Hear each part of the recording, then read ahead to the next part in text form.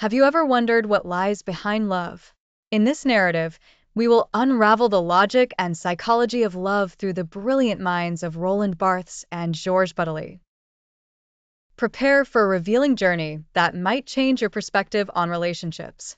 Roland Barthes, in his work A Lover's Discourse, Fragments, explores love as a language full of hidden meanings. Barthes writes, "Love is a system of signs." He invites us to analyze how our words and actions create meanings in our relationships. For instance, a simple "I love you" can mean different things depending on the context.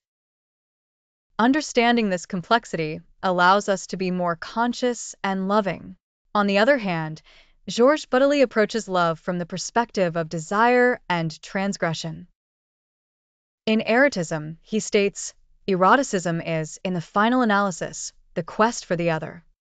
Bataille suggests that true love involves total surrender, a sacrifice that transcends the physical. Passion and desire are forces that connect us deeply. Understanding the logic and psychology of love, as proposed by Barthes and Bataille, prepares us to be more loving beings.